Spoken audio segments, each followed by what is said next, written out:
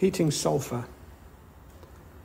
Sulphur is a bright yellow solid, as we see here, and we've already placed some in the crucible.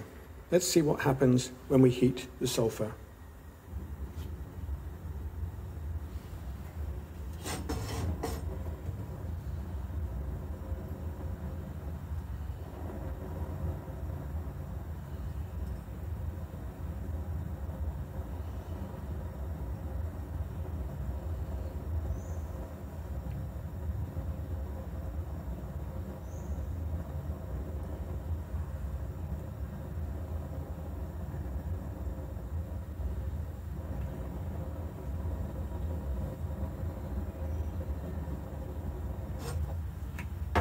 So now we have a dark orange liquid.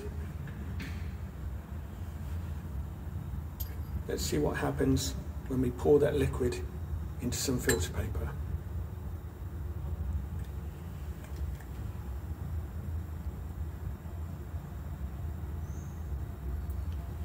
We'll come back and have a look at that in a little while.